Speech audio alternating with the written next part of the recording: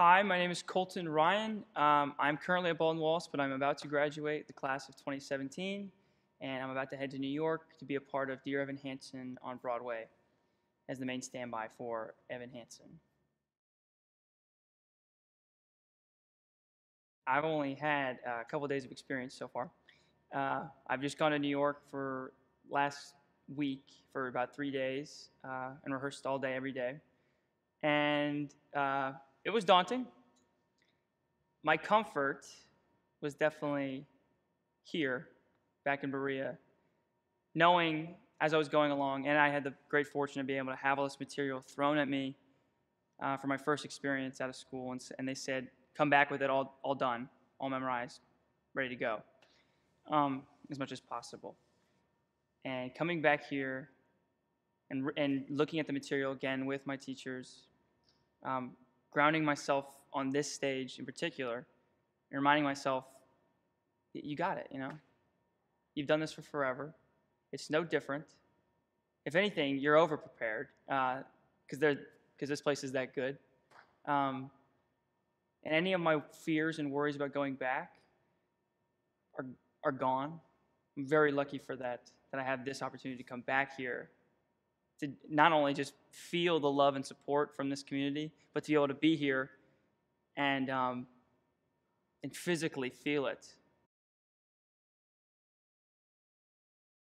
Dear Evan Hansen is probably the most contemporary pop musical there is as of right now. And then I came back and sang probably the closest to an opera that music theater has to offer. So that alone was a little jarring. It was really humbling, that's for sure. I'm working on two of the greatest pieces I can think of right now, or at least two things that I'm most excited about in my life. Being on this stage in particular, knowing that this would probably be my last time anyway, but now definitively knowing that, and to walk out at the end and feel an outpouring of love from people I know and from people I don't, it's overwhelming in the best possible way, because that world is very new to me, and it's very glamorous already. It's very tantalizing.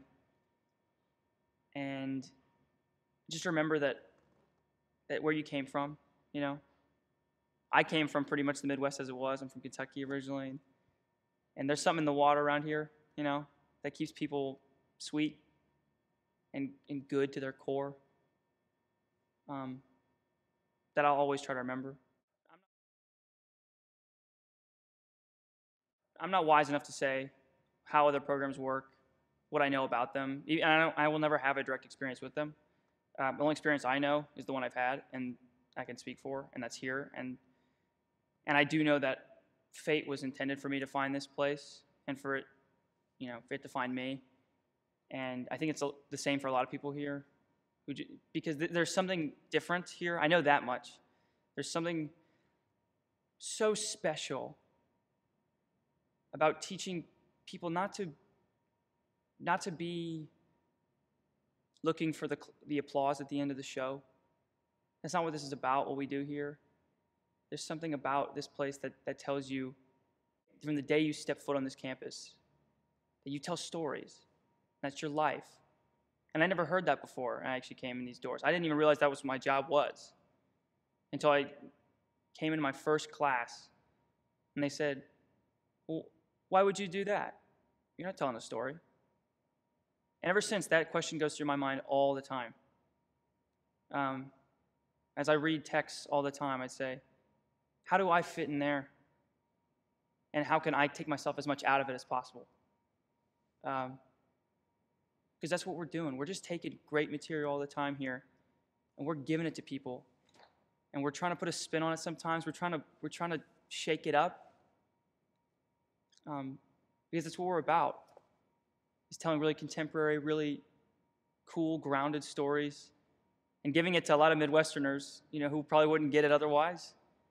And the technique here is just, you'll never realize, you'll never know how deep it goes, how deep that well is. I will never know, but I've already felt it as I went out there and had 5 hours of music rehearsal and said, this isn't so bad, It's because of everything I know from here. Every person who's crossed my path here, they just instill it in you, that you know exactly what to do when you walk out of here. I met Kyle the first time at my audition day, and it was probably one of my most accurate representations of him. He was wearing this fedora cap and a t-shirt and a vest unbuttoned. He's a really hip, cool dude.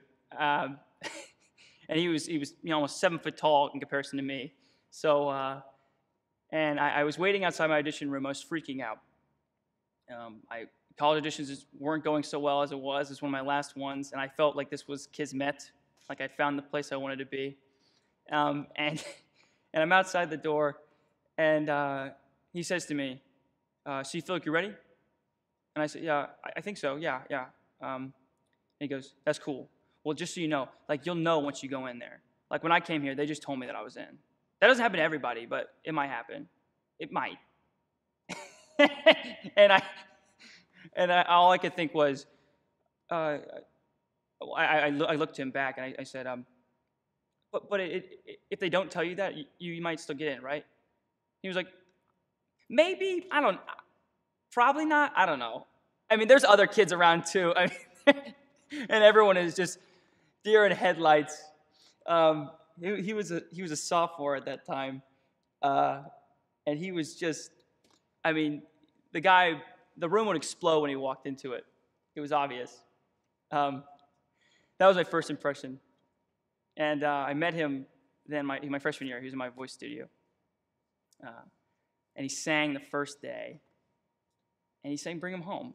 And I just finished playing Jean Valjean in my senior year production of Les Mis, the school edition. So it meant a lot to me. And I just thought, God, I want to be him. That guy has it figured out. He was the coolest thing I'd ever seen. He was so goofy. And he immediately gravitated towards me, and we would just talk for long periods of time. I wanted to be like him. And he used to tell me all the time, he was like, you will.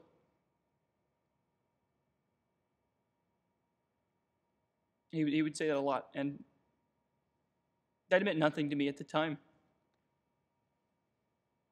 But especially now, more than anything, it means everything to me. So,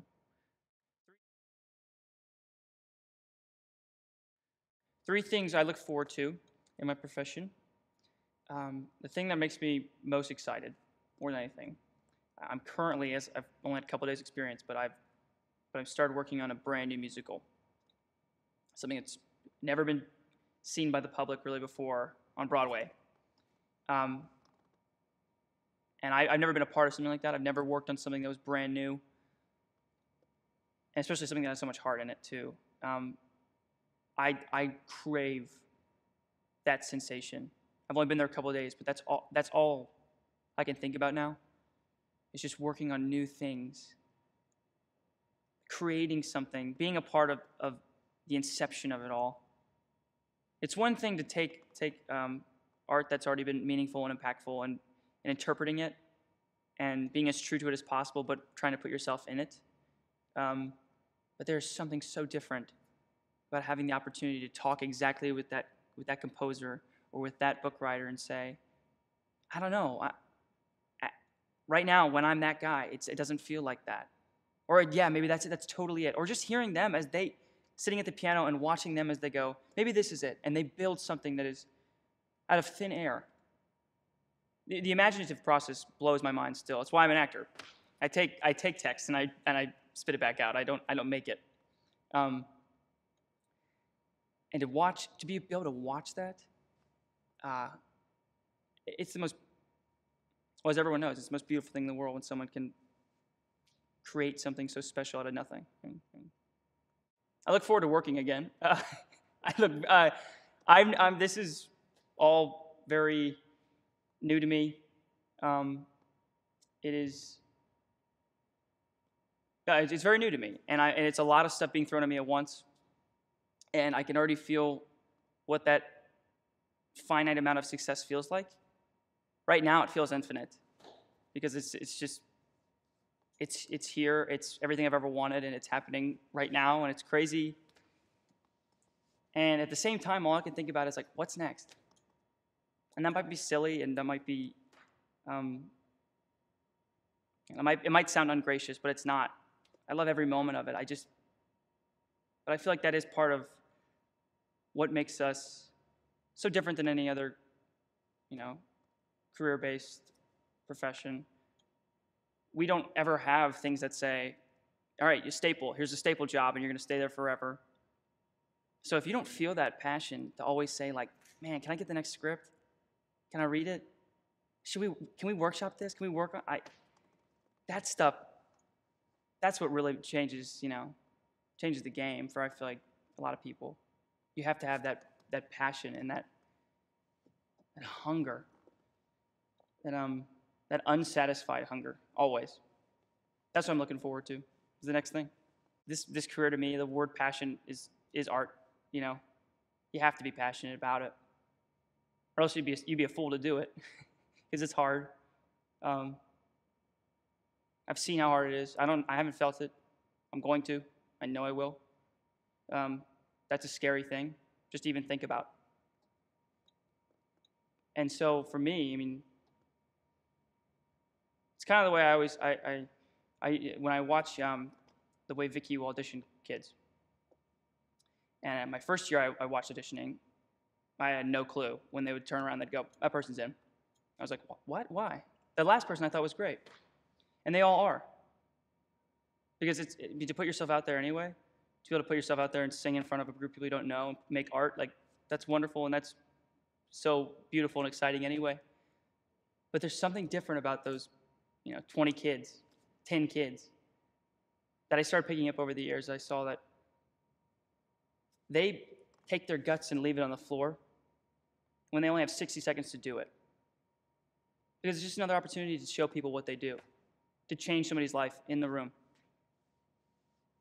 You can see it in someone's eyes, 100%. And it's, that's so far has been the definition for me. I just want people to keep seeing that in my eyes. Because if I lose it, then what's the point? My education in the arts all started when I was in the 4th grade, and there was an art school in my town that had the best test scores in the county. And my sister had attended because she was a dancer all of her life, and I didn't do anything. I played baseball. And my mom said, you're going. No matter what, you got to have good test scores. So I was dragged away kicking and screaming from my public school. And I went for singing because, as my mother told me, she was like, you sing all the time. I told her, no, I don't. There's no way. But she said I did. And so I went, I sang on top of Old Smoky from the Alvin and Chipmunk sing-along set in octave. And I got in, and I stayed all the way through senior year of high school. When I was 11 years old, I was going into the 6th grade, and my father passed away. And I hadn't done theater at that point. And they were doing a production of Oliver. When I came back, the auditions for Oliver were up, and my mom thought it would be good for me to go. So I did, and I got cast as Charlie Bates, who is a two-liner, as I call it. And he said, "Snot rags and rocks, sir," and that was about it. And it changed my life.